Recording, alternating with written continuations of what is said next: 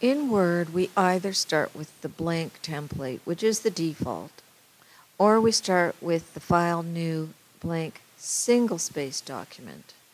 And by now, you probably recognize that this here, we started with a new blank document, thus we have these spaces between the paragraphs, the 8 points after paragraphs, and line spacing of 108.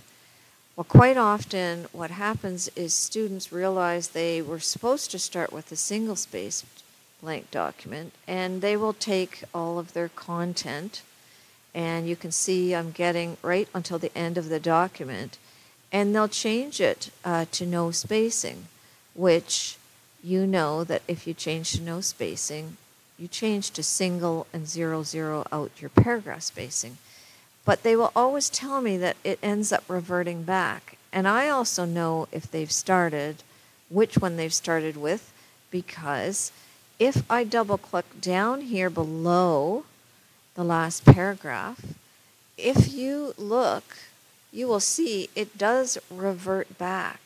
So this fix still has some issues that, if you continue on at the end of the document, it can revert back if you get ahead of that format code.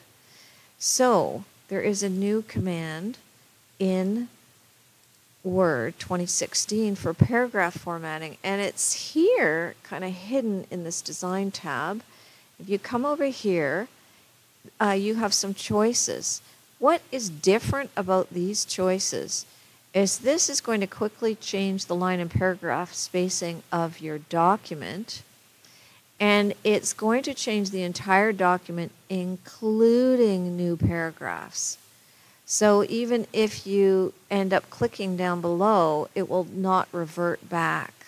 So if I change this, I have some options. The default option is what I'm already starting with, the default 1.08 and 8 points. No paragraph spacing is back to what we're used to when we start with the single-space blank document. But I also have options like compact, and you can see that all the values are slightly different. This was on one MOS exam. A student mentioned they had to change it to compact paragraph spacing, and they didn't know how to do that. So I'm showing you and pointing out that this is where it is. All of these are recorded in your cheat sheet, all these numbers, so that you have a little record of them.